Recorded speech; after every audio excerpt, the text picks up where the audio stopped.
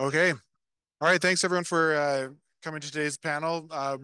Got a great group of panelists here. We're going to be looking at building Alberta's innovation ecosystem. It's a bit of a common theme that we've seen through a few of the different panels and sessions here at COP so far, but I think it's an important one. And we've got, I think, the right people here on the panel today to look at not just what are the pieces of that ecosystem, but how that ecosystem is helping companies build toolkits and implement some of those toolkits. So be looking to you guys at the end to maybe share some of the pieces that the ecosystem has produced and how it's being implemented to actually make some an impact in organizations. So looking forward to that. But for introductions, I'm going to I'll say who's on the panel, but then I'll kick it over to you guys to just give a quick sort of overview of who you are and who your organization is and sort of what your role in the ecosystem is as just like a real quick intro. Now, we didn't sit down in the order that everybody's on my sheet, but I think I can figure this one out. So Justin Reimers, Chief Executive Officer of Emissions Reduction Alberta. Sherry Wilson is Deputy Minister of Environment Protected Areas from Government of Alberta. Yvonne Champagne is Founder and Chief Carbon Officer of Carbon AI. And Scott Volk is Director of Emissions and Innovation at Tourmaline. And I'm Tim Shaw, Manager of Public Affairs at Tourmaline. I often forget to introduce myself. So, Justin, maybe we'll turn it over to you. We'll just work our way down the panel. A quick overview of you, your organization, and sort of where you fit in the ecosystem. And thanks so much for the invitation today, Tim, and appreciate being here to talk about emissions reduction Alberta and more importantly, the innovation ecosystem we have in the province. So ERA, as many of you know, been around for 15 years and funds de-risks late-stage technologies in the clean tech space, technologies that both reduce emissions and create economic opportunity for the province. And so we fund in the neighborhood typically of $1 million to $5 million on a grant basis to companies with a one-to-one private sector match required for projects. We've funded up to 15 million on a few exceptional projects. But we're really focused on getting those last stages of bridging the valley commercialization of death that many companies experience and trying to get the companies to commercial market scale. And that's the role we play. We work very closely with our other ecosystem partners in the province and nationally and in order to achieve those goals. Great, thanks. That commercialization challenge is one that's often unaddressed, so it's good to have a focus there as well. Oh, Deputy Minister. Hi, thanks, Tim. Really happy to be here. My first COP, so this is a great experience.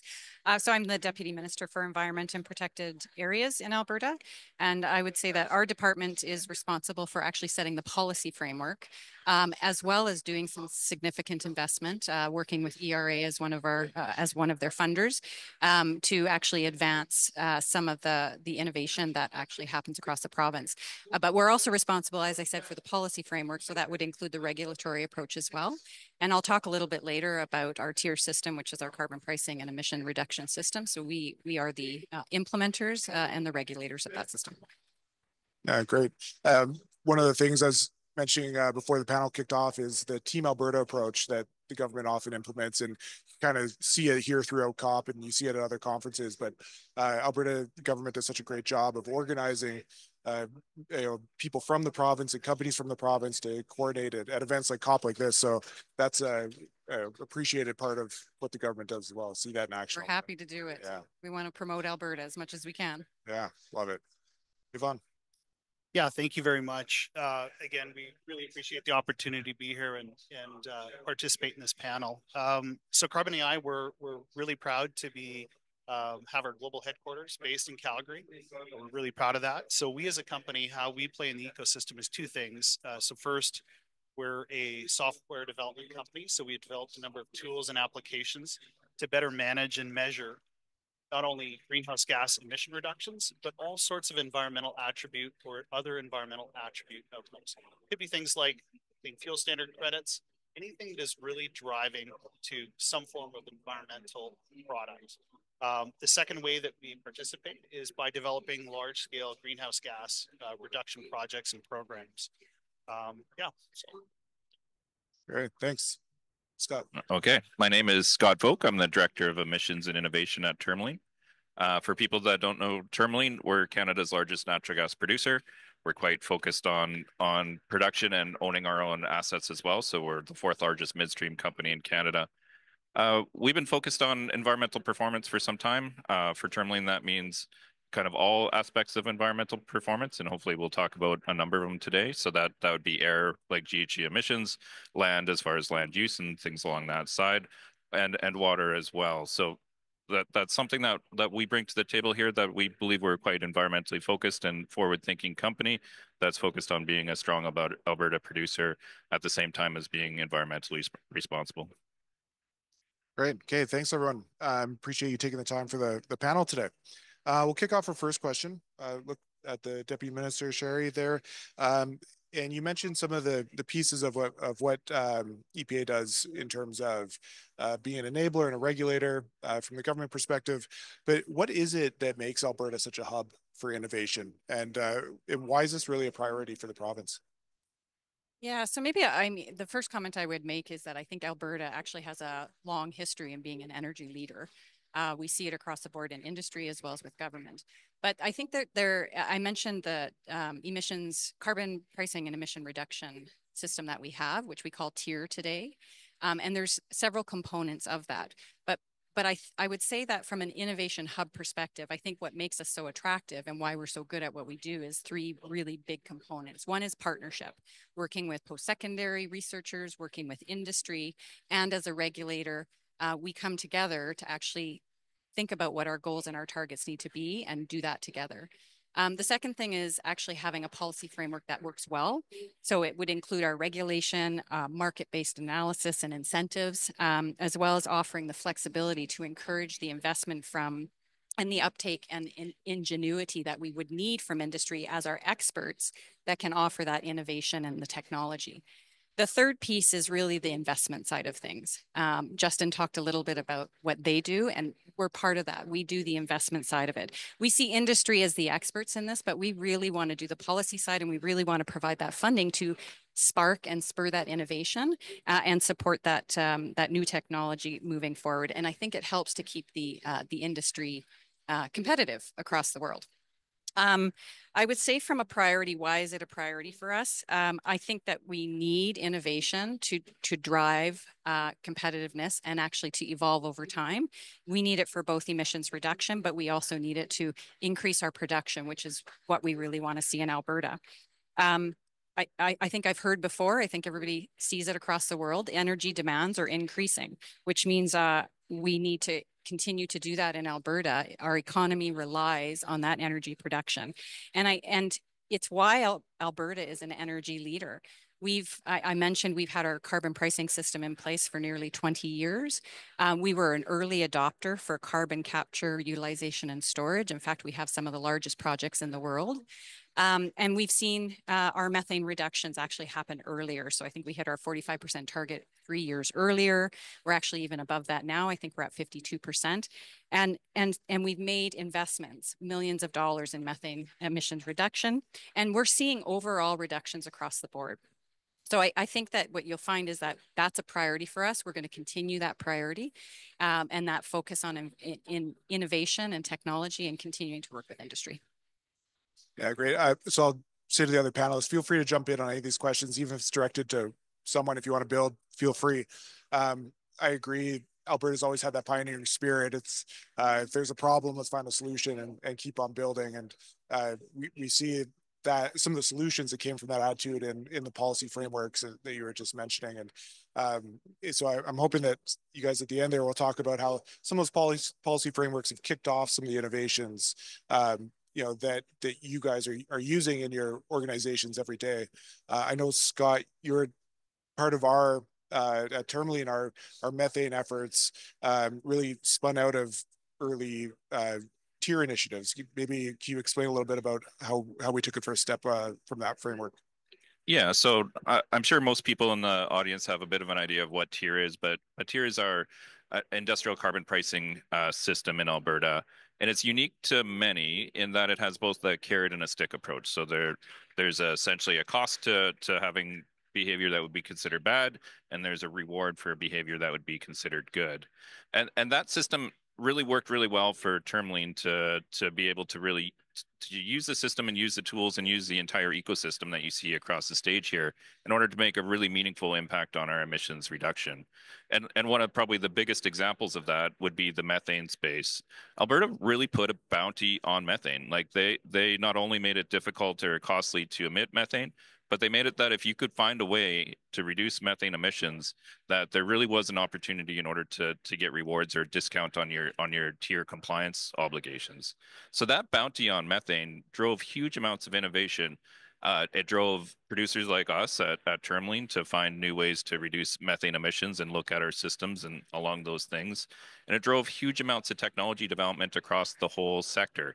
Like the things that didn't exist before that offset program were just incredible. There wasn't air solutions. There wasn't very many electric solutions. There weren't all these technologies to detect methane. Like now Canada has satellites in space. We have aircraft that can find your barbecue on lit. We have continuous monitors that can find the parts per million. And that bounty on methane really drove all that. And what I've seen kind of from the past is that it also drove these kind of really interesting things. Like there used to be these concepts of incubators. Yvonne was part of them at one point in time. And these companies would say, yes, there's this bounty on methane. We want to help you take advantage of it. And they were helping all sizes of companies and all sizes of innovators to truly try to find ways to really work with the Alberta government to find ways to reduce methane emissions. Yeah, great. I mean, one of the building blocks of an ecosystem is going to be supports like that from a policy perspective that also enables the funding to flow to initiatives like you were just describing there, Scott. Now, maybe coming back to script and back to the funding side of things. So Justin, over to you. So you mentioned some of the things that ERA does and that commercialization sort of gap that often shows up in some of these systems. But core to advancing innovation is making sure that innovators and innovation has access to the resources that they need to really succeed. So maybe tell us a bit more about ERA's role in enabling that and providing those resources, what they are. Sure. So just like it takes a village to raise a child, it takes a village to raise a technology and see that commercialized. And in Alberta, we have such a fantastic community of supports gathered around a lot of these innovators that you don't quite see in other jurisdictions. I was trying to pinpoint why actually is that happening. I was talking to some colleagues in Ontario, and they were saying, you folks in Alberta aren't afraid to try things and you work collaboratively. There's a lot of silos in other large jurisdictions where they're all trying to do their own thing, and it's a bit dog eat dog type of approach. We have a real community sense in the province. In Calgary in particular, I really note this community of high level executives in the oil and gas industry who are giving back and helping emerging innovators with mentorship and guidance and supports. There's a variety of problem-solving innovation ecosystem solution providers and leaders like CRIN and NGIF, Natural Gas Innovation Fund, ourselves, Alberta Innovates. And in the past, we've probably been a little bit more competitive with one another. And I think you've seen a change of heart and change of direction in the past little while. We're working much more together. We're better together. And we're supporting one another to reach the end goal of actually supporting the companies that need to deliver on the technologies to solve the world's problems, whether they be large industrial companies or whether they be these small innovation companies. So, you know, our funding is a big part of what we are, but it's not all of what we are. It's an instrumental part that gets companies interested in wanting to talk to us and apply for our funding and see that grant support that will then enable them to unlock financing that is almost impossible to raise otherwise without some level of grant support, because we have such a conservative financial institution structure in the country where it's really hard to fund first in kind deployment. But it's also we're also starting to get more into facilitating mentorship and guidance, not just the money, it's the talent and skill development that we can provide. Most small, medium-sized companies don't have all the requisite talent they need in order to take a technology from here to there and commercialize. And so we're enabling more supports. There's a lot of business incubator supports in Calgary and elsewhere in the province that we're contributing to. The knowledge sharing. is so important. So every company doesn't have to try the same thing over and over again, and or in isolation, and you can learn from one another's mistakes and challenges as well as their successes. And so we put a lot of emphasis in that, and also then sharing those learnings with our policy developers and the Sherry's department and the Alberta government, the regulators and others, so that they can have that intel to make forward thinking policies and legislation and regulatory regimes that are actually going to enable and not block or disenable new innovation. And I think that's one of the great things in Alberta. So across the board, I sum it up as we're not afraid to try things. We actually do try stuff, and often we fail, and that's innovation. But it's only through that trying and that progression that you're going to see real success in achieving outcomes. So connect and share and don't make the same mistake twice. Yeah. Right. Keys to success. Right. There you go. I'm going to move down here to Yvonne. And I think this is a bit of an extension of maybe some of what Justin was just saying on the supports that ERA provides. But you're implementing technologies around the world, but you have that headquarter in Calgary. So maybe could you share a bit more about the Alberta connection and how you've benefited from some of these innovation ecosystems, or how you've seen ecosystems like this kind of kickstart some of those technologies that you're implementing around the world? Yeah, sure. I mean, I don't think it's a surprise that Calgary is a global hub or a cluster for a lot of innovation that's happening around greenhouse gas mitigation and removals. And I think where that really starts, if I think about what are the keys to success about this cluster in Calgary, it comes down to a few things. One is a real entrepreneurial spirit that exists in the province of Alberta. You have a lot of people who've been able to take risk, risked everything, whether it be from a business standpoint, whether it be in agriculture, in the energy sector, who understands what people understand what it means to take a risk. And that mindset, that willingness to take a leap of faith is really, really important, especially in the climate space where we need to develop new technologies in certain cases. The second thing I would say is a mindset. So our official in our province, on our license plates and our vehicles, I think it says, wild rose country. But I think what it really should say is get her done, which I think is the unofficial motto of the province of Alberta, where people are just willing to get out there and do it. So we think about climate change. It's not a mission about just talking about stuff. It's a mission about getting stuff done. And so I think Calgary is a community, Alberta is a province where people actually do stuff, right? Part of that is willingness to take risks. The second is actually getting stuff done. So I think it's really part of our culture as a company is about getting stuff done. It is about taking risks. But more importantly, it's really, I think there's a confidence that comes with a community of people who've taken risk, who know that, what, if we do this, take this risk, we can actually do this. So again, that can-do spirit. Yeah, we can actually do this. So I think the combination of those things are really, really important in terms of the people that we hire as a company, the spirit and the culture that we're trying to create. We're really proud to talk about Calgary as our global headquarters, because I think when we talk to people, whether they be in Nigeria or the Middle East or Dubai, people have an understanding that actually Calgary is one of those places that is about innovation, is about getting stuff done. So yeah, hopefully that. Yeah, no, that's great. And it reminds me, so that the get her done attitude about implementing innovation really jumped out at me. Earlier in the summer, so the government of Alberta has funded emissions testing center that we're part of at Tourmaline with NGIF and the University of Calgary. And so we're making the announcement of that funding at the emissions testing center. And it had been raining for a couple of days, and this is at a gas plant just outside of Edson, Alberta. So it's not the greatest roads getting out to it. And it was kind of drizzling. So it was pretty slick getting out there and damp the whole day. But one of the speakers there was saying, this is a perfect example of where innovation happens. People think that it happens in boardrooms or in labs or wherever, but it happens with all of these things being implemented on the ground in the mud. It's where the work gets done.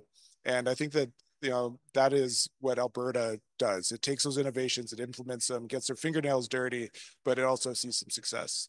So I think that's a great example of that as sort of what's behind some of this.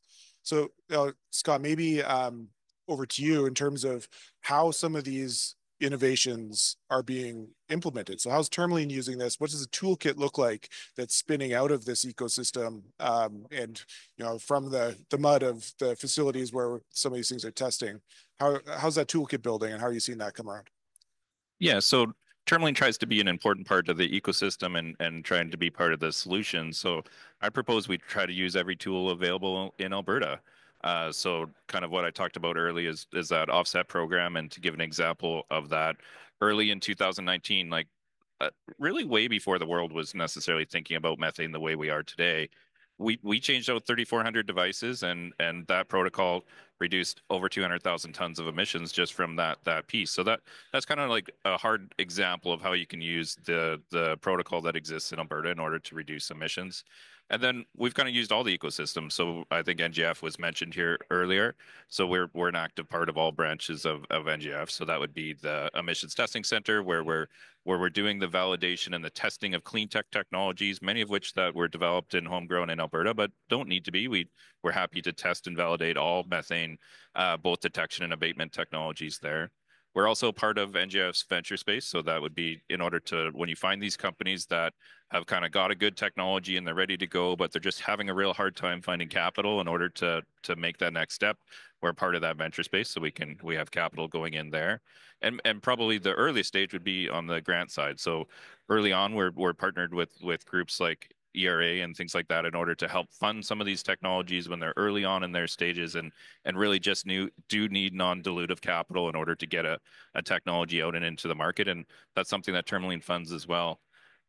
So we're a part of all those different pieces, and then sometimes we're actually a participant in some of the things as well. So with the Emissions Reduction Alberta, we actually applied for a grant, and we were working on a technology to kind of create a hybrid drilling rig, so like a battery pack kind of drilling rig, runs like a Prius essentially on natural gas instead of diesel fuel, because that's been an important initiative to Tourmaline. We've done a really put a lot of effort into reducing emissions from diesel fuel. So that's kind of something where we're kind of using all the different pieces that are across the stage here. We get you a get her done license plate for your Prius drilling rig. So I'm from Calgary, but basically grew up in Ontario. And before I moved back to Calgary, I spent a bunch of time working with some of these sort of similar type of innovation ecosystem organizations in the Greater Toronto area. So big tech focus, but looking to knowledge share, fund early stage startups and whatnot. And so when I moved to Calgary, I was sort of looking for the same thing, and it certainly exists. There's lots of innovation ecosystems that are popping up and really maturing in Alberta. But the one that has grown around the energy industry is one of the stronger ones that I would have to say exists across Canada. There's so much to it. So maybe Deputy Minister, we'll start with you, but then Scott, I'm going to look to you to kind of come in behind to complement this. But how do you see this ecosystem and these innovations helping further establish Alberta's leadership in terms of emissions reduction and efficient operations? Yeah, I would start by saying that we view innovation as being critical to advance, right? We see that not just in the energy sector, we see that everywhere. If you want to advance, you have to innovate. But also, if you want to stay competitive, you have to innovate. And I think that what Alberta has is the right environment to actually do all of that, right? We want to work with our partners to make sure that the expertise that they have in industry, we can leverage when we're developing policy, and we can create protocols that can be supported and actually see that innovation and actually see the private sector invest in addition to what Alberta is able to do. So I think those are critical pieces. And maybe I'll mention, because I think I've heard a lot about how we've invested in ERA, or we invest through ERA. But that's not the only place that Alberta is investing, right? Where NGIF was mentioned before, we've talked about emissions testing center. We're looking at hydrogen. We're looking at nuclear and geothermal. So we're actually expanding beyond. It's all sectors of energy that I think we're looking at that makes it very critical for us to continue advancing. Yeah. I think Justin kind of said something earlier that maybe the energy system is a little bit unique or a little bit odd in the fact that it's really collaborating and everyone's working together under one goal. And I think there's a little bit of a reason for that. And it's kind of like a rising tide raises all ships type of scenario. Like we are all under one earth, so that's kind of its own thing that, yeah, we've all got our own work to do to protect the planet. But I think it's bigger than that, in that our energy systems and our energy companies realize that environmental attributes are becoming more and more important, and everything we can do to have everyone improve their environmental attributes is a really good thing for Alberta and a really good thing for Canada as well. And then I think as we kind of keep talking about how we go the next steps and where the next steps are going, like you asked in the question, Tim, I think we need to realize that we've done a great job so far, but we've really just gotten started. Like we're really just at the low-hanging fruit. We're doing those things, and if we're going to keep going up this exponential curve where emissions reductions keep getting harder and harder, I think it becomes more and more important that we all kind of work together. So that would be industry and government and all the ecosystem that we have here on the stage. Like it really is becoming more and more challenging as we set loftier and loftier targets, and as we make more and more of an opportunity for Alberta and our energy systems to go and displace higher emissions energy from around the world. So I would say great job so far, but we've got lots of work left to do. Can I just build on that a little bit? So nothing spurs innovation or invention like a crisis. And I think, what we all recognize, but maybe not articulate as such, is the industry for a while now has been under an existential threat in order for actual survival. There's a reason why Alberta was the first jurisdiction in North America to put a price on carbon. It wasn't out of the goodness of our heart. It was because we were under threat, and there was going to be an imposition, federally and otherwise, on some level of carbon pricing or some addressing of carbon. You remember the ducks and the tailings ponds and everything else. That's what spurred actually the Stelmach government at the time to put a price on carbon.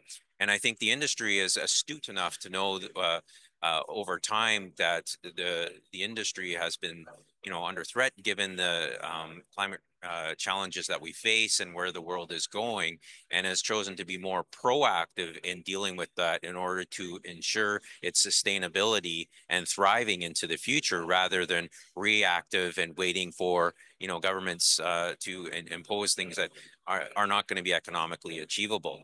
And so I think why you've seen collaboration before in the energy industry, but I think this time it's a whole new ball game, and you have governments, funders, technology providers, and the industry, universities and others all working together, because we know something needs to get done, and it's just not one solution. It's going to be a multiple array of approaches and a portfolio approach into the future to mitigate the risks that the industry is under. Can I just add just one thought on what Justin just said is, you brought up the foundation of what was then called ESCR, which is now the tier system. And I want to talk about how that specific system was set up in terms of creating the innovation system. People talk about carbon pricing a lot, and they use that word as if it's interchangeable, but it's really, really important to understand that in Alberta, we have an actionable price signal, okay? So one that really rewards that if you're able to create emission reductions, that you're actually able to have a direct price incentive that is payable to the company that is generating those emission reductions, or the proponent that is doing so. I want to say that I would say, without a doubt, if we didn't have that particular approach, so a market-based, actionable carbon price signal, I don't think we would have the ecosystem of companies, new technologies, a regulator that is willing to embrace innovation through the creation of new protocols, new methodologies that are able to quantify and allow you to monetize those emission reductions. That is absolutely foundational, I think, into creating the innovation system we have today, as opposed to a tax-based system, which tends to be, again, not an actionable price signal for technologies. I would say it's really, really important for people to understand that. I think it's a really important key to the innovation system here. Yeah, and maybe I'll play off that one more step as to like how meaningful that is for other parts of Canada as well. To give an example, like Tourmaline's emissions performance in BC is actually better than in Alberta. and it's mostly because of the resource base. So in BC we can have so many fewer wells and so many fewer infrastructure compared to Alberta, where the resource is a little bit different. It's not the Montney with multiple legs of horizon. But I can say without a doubt that without the Alberta tier system, we would not have been able to execute what we executed into BC, because those technologies that we developed and learned about and used this incredible ecosystem in order to build, we took those and moved them into BC. And the BC system is quite a bit different than the Alberta system. It was much more of a tax-based system type of thing, and there wasn't the opportunities to develop there. So you saw this thing where we, like a real live example, we developed in Alberta, we built all those companies, we built all those solutions, and then we implemented them across where Tourmaline operates. So a big kudos to the group of people on the stage, because that wouldn't have been able to happen without the Alberta system. I just want to add, I'm going to build on, since we're talking about tier, because I think one of the things that you're seeing in energy sector focus right now, but part of the tier system as well includes our offset system.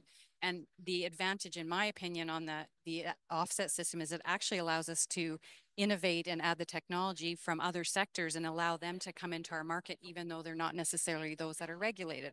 And so you're seeing opportunities to expand just beyond the examples you're hearing today into other sectors like agriculture and transportation. So what I'm hearing is a well-designed policy that does what it's intended to do, can really trigger investment into industry and really grow the proponents, but also other technology providers that help further drive what the emission reductions that the policy is meant to do. So yeah, those are all great comments, and I appreciate everybody building, because we're going to run out of questions before we run out of time. And Justin, the one thing that jumped out at me to your comments was never waste a good crisis. Yeah. I am going to look to the audience. If any questions for you guys. Oh, yeah. Do we have a mic for audience questions? I didn't give you guys a heads up about that one. So we like curveballs. Thanks, Justin. Can you hear me? Yep. Okay. So great panel. I'm going to pick up on Scott's comment on low-hanging fruit, and now it gets tougher. And I'd just like to know, what are the most promising technologies? And it's really kind of open to anybody, but where do you see the next kind of top 3 opportunities are to go to that next level from the low-hanging fruit that you talked about?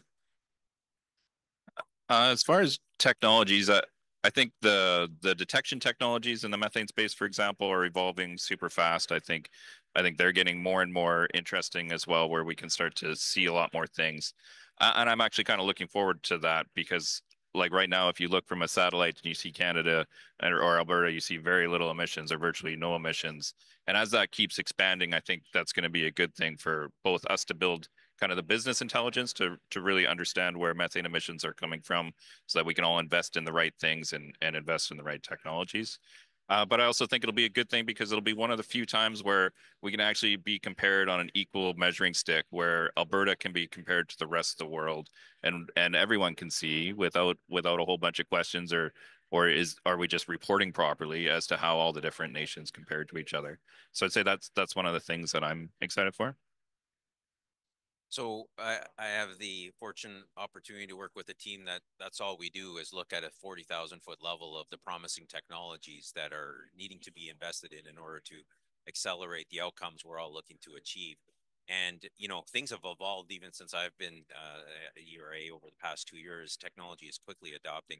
Obviously, you're seeing further integration of AI, machine learning, and digitization in all areas of industrial processing, and that's just going to continue. We've actually recently funded a number of digital companies with AI components in order to enhance process optimization and facilitate things like predicting line loss in electricity and so forth.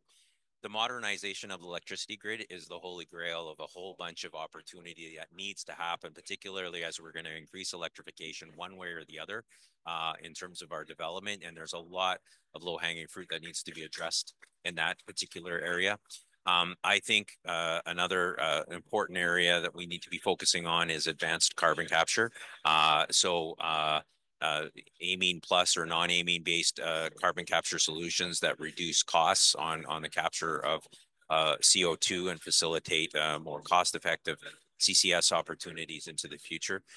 Those are a few of the key areas. We're looking at a whole spectrum of different things, though, in terms of next generation SMRs, small nuclear reactors, enhanced geothermal, as well as a whole host of energy efficiency technologies in industrial applications.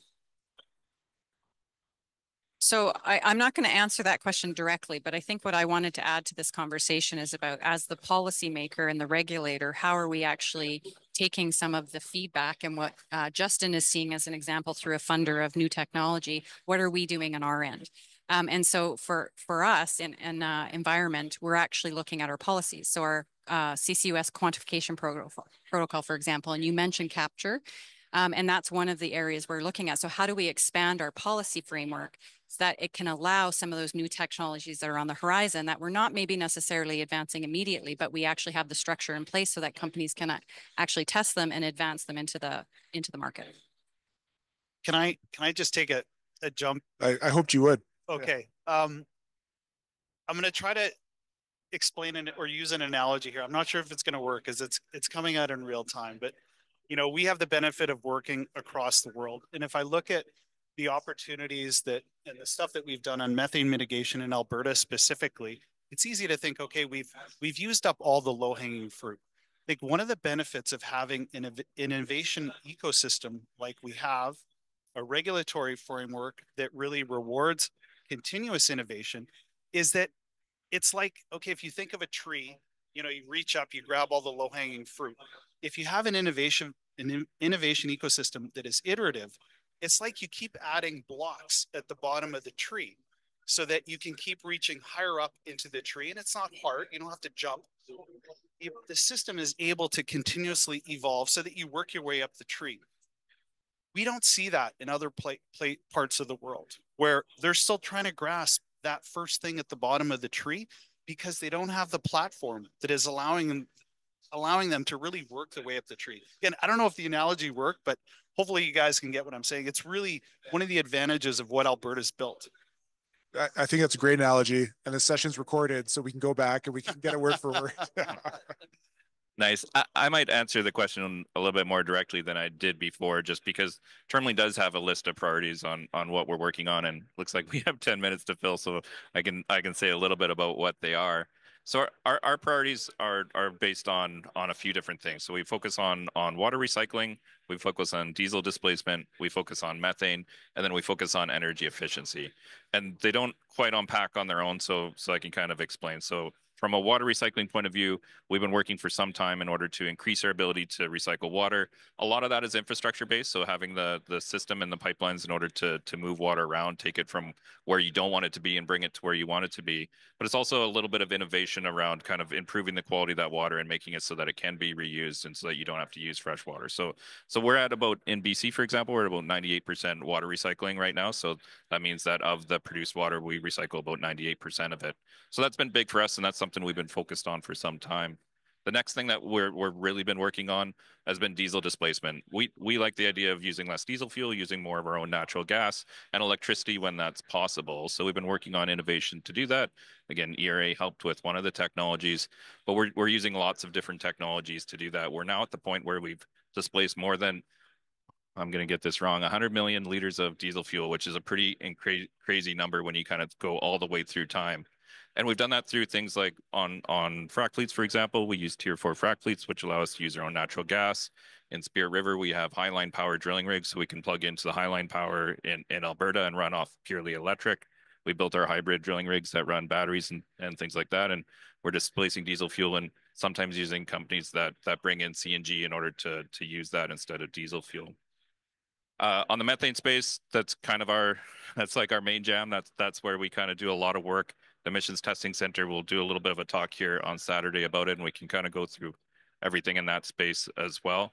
But I think energy efficiencies really undersold itself from our perspective. That's kind of how we grew up, how we kind of became recognized as a bit of a environmentally friendly company, because we were always focused on energy efficiency, because energy efficiency is capital efficiency, and that's incredibly important. But it's given us an advantage or a bit of a leg up when it comes to natural gas production, And that's tiny little things like changing valves on compressors that can give you like a 5% improvement on efficiency is really meaningful when it comes to emissions and reduction in fuel. So whether that's those types of things, or we've also built, not to keep using the battery pack system, but we were funded by CRIN to build a battery pack system in order to make essentially a Prius gas plant instead of just having this concept where engines would have to run all the time in order to power the gas plant. The engines charge the battery and the gas plant just uses the amount of energy from the battery, and it allows us to shut off a lot of engines. So those things about energy efficiency aren't the big headline pieces. And we do some of the headline things as well. So we do some carbon capture, we do some work on RNG, we do those things as well. But we've really been focused on what we're calling the pillars on the action of today. And that's kind of been where we've been working. Yeah, Scott, I'm glad you brought up efficiency, because I think that as when we talk about things getting harder, it's not just from a technical perspective, but from an investment perspective. They're getting to be bigger and bigger investments. So making investments that make good business sense is going to be more and more critical. So glad you brought up that business efficiency perspective as well. I think we have one more question here. Yes, thank you. Just first of all, I'm really happy to see Tim, Scott, you guys from Tourmaline, Atco just now. I'm from myself from energy. I'm from Calgary, from Alberta, on service side of oil and gas. So be honest with you, I didn't know how much oil and gas companies from Alberta are involved in making the world greener. Just now, I'm feeling really proud about it. So my question will come. I will set my question and I'll give some explanation to it. How government and private sector in Alberta can better collaborate, I'll say not even better, just accelerate collaboration on implementing green technologies. I'll explain my question. For example, I work in Calgary. We are an R&D company. We build our new tools. Actually, we run for Tourmaline as well. And Tourmaline is really great, very conscious. But many E&P companies told me, Jehun, and by the way, my name is Jehun. I'm from Azerbaijan as well. So I live in Calgary, but I'm from Azerbaijan. So many E&P companies leaders told me, Jehun, you should speak more about how our technologies reduces carbon footprint.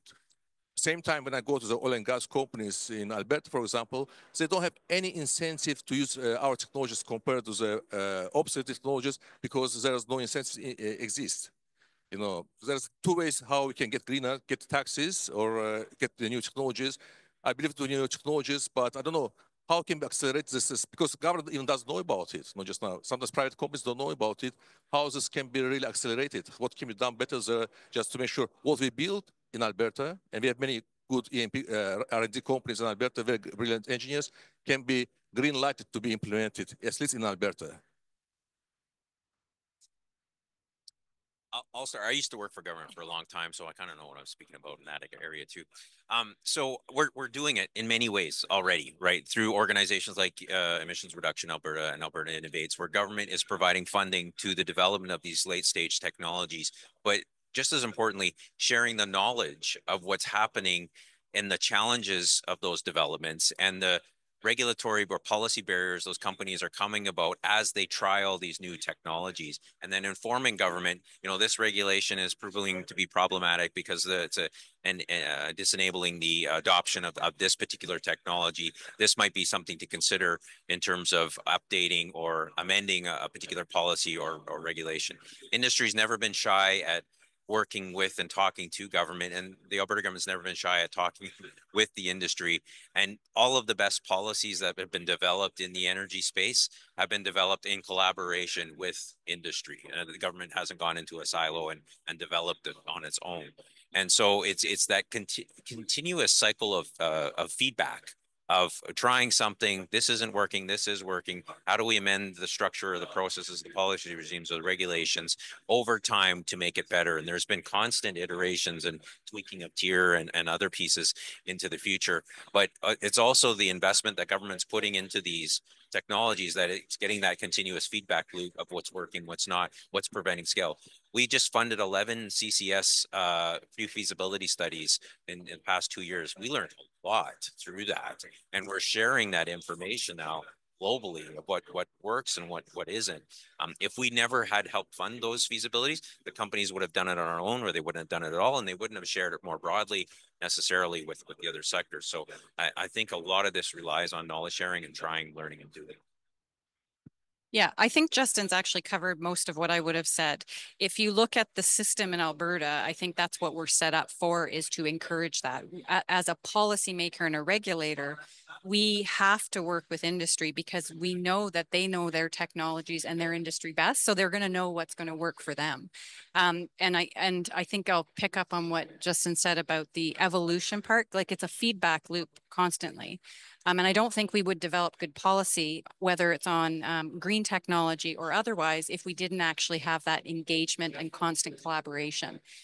So I don't think there's much more I would add, but I think that's the key piece, is that our system, because we have already, I think you use, Scott, the carrot and stick, Yeah. right?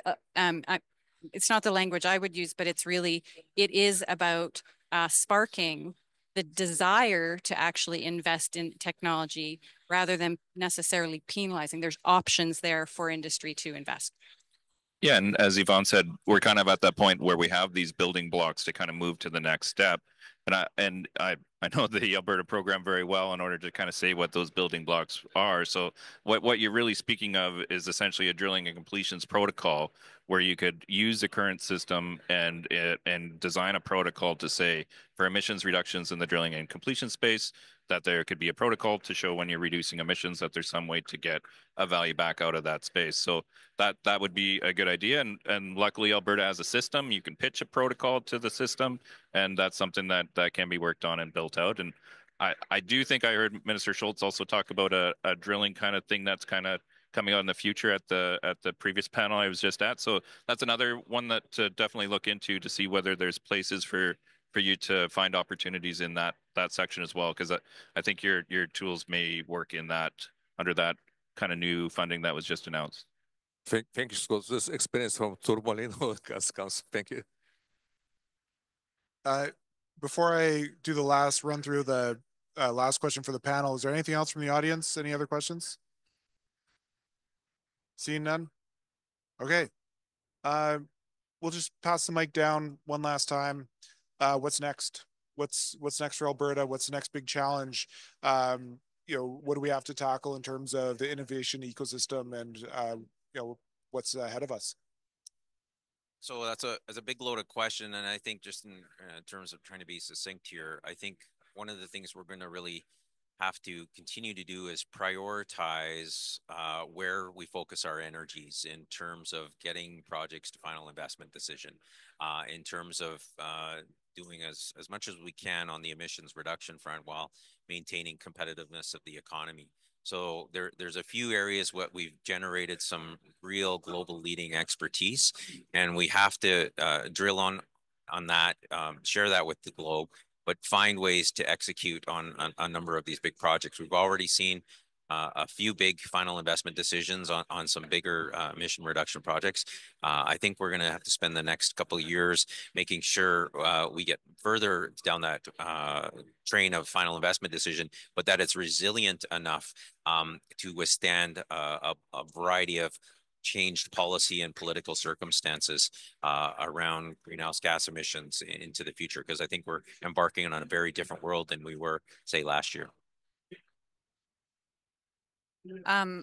Alberta energy province, blessed with resources, but I would build on and just echo Justin's comment about how we bring things to market. And for us, that's about de-risking and helping to de-risk by continuing that funding and support the capital part. I think that the advantage of some of the funding programs and investment programs that are available in Alberta help industry to access capital, or startups to access capital that may not necessarily be available otherwise. And now we need to push to actually get it to finalization. And we have to keep adapting. And so the only way we're going to be able to continue adapting is to actually try out different technology and continue to innovate and support that innovation. And I think that the last thing is that how do you focus your priorities at the same time? How do you try out different things? We talked about hydrogen, we talked about geothermal, and we have to look, I think we have to be looking at all of those things. I think one of the questions you were going to ask me today, Tim, that we didn't get a chance to, I'm going to try to tackle it here because I think it's really important. We're in an international forum here. And if we just talk about, the great things we're doing in Alberta, and we're not sharing those or taking those outside of Alberta, we're missing a huge opportunity. And so for us as a company, I want to maybe tie, some of the stuff that Tourmaline's talked about, and how we've taken what we've learned in Alberta and taken it international. So, a big part of what we do on the technology side of our business is about building tools that provide full integrity and accountability around emission reductions and emission reductions claims. And so we've been able to take tools that we've developed and worked on first on a pneumatics program that we executed in Alberta. So Ryan Arsenault, our CEO, and myself, we're really proud to work with 42 different oil and gas companies. I think we replaced over 12,000 pneumatic devices from 2017 to 2020. I think part of the results of that program became part of one of the foundational pillars that helped Alberta hit that first, I think it was a 25% reduction methane emissions by 2025. I think it ended up being about 13% of that goal. But what did we learn through that, and how have we applied this globally? We were able to take some of that same technology that helped solve pneumatics emissions around methane, and we're applying it to cook stove projects in Southeast Asia. So that technology of how do you meter, how do you measure pieces of equipment that are spread, thousands of pieces of equipment across multiple places where there's no cell phone access. How do you meter it? How do you measure it? How do you ensure that it's actually real? We're actually doing that with cook stoves. It's one of the most important project types in the world in the voluntary carbon market. Well, we took expertise technology that we developed in Alberta and we're applying it globally. But I would say that one of the most important things that Alberta needs to do, that we need to take globally, is the attitude of moving at the speed of the problem. So the fact that Alberta's actually hit 52% methane, a reduction of 52% in methane emissions from 2016, and we've been able to do that by 2024. Methane is the largest global priority for emission reductions. We haven't just talked about it for the last 8 years. We've actually gotten it done. The entire world moved at that same speed, tackling methane. I tell you, we would be on a much different trajectory than we are right now. That's what Alberta needs to show and tell. We can't just tell our story, in Alberta. We need to share that, moving at the speed of the problem, not being worried about making mistakes, getting it done. That's really, really important. That's the story we need to tell internationally. Yeah, and I agree completely. I think we kind of said this get or done thing that Alberta has, and I think we need to keep doing that. We kind of have this concept of taking good steps in the right direction and then see how far we've come. And I think the 52% achievement that we've had really shows that when you just get focused on getting it done, take the steps in the right direction, and kind of see where you come when it's all said and done, you can achieve pretty incredible things. So I'd say that would be kind of one of the big things that I say we got to that we have to keep doing. And just not arguing about what 2050 may or may not look like in the future, but just focus on there are emissions, reduce them, let's get it done and keep improving.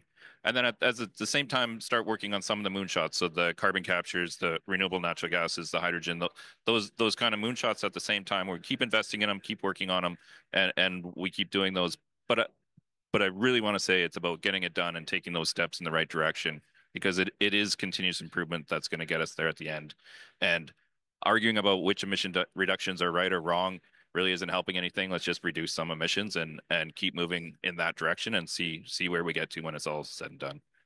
Yeah, awesome. So that concept of continuous improvement, continuing to put down those blocks at the bottom of the tree, right, to get the higher and higher fruit. Those blocks are going to be made up of attitude, ingenuity, expertise, good policy, and also the support from funders to continue pushing all that forward. But I agree for sure. This is a story that needs to be told, far and wide. There's a great contingent of folks here from Alberta that are telling the story in different forums. So we've got to keep that up. But I appreciate everybody for joining today, for sharing those insights, and look forward to doing this again next year. Thank you. All right. Thank you. Thanks.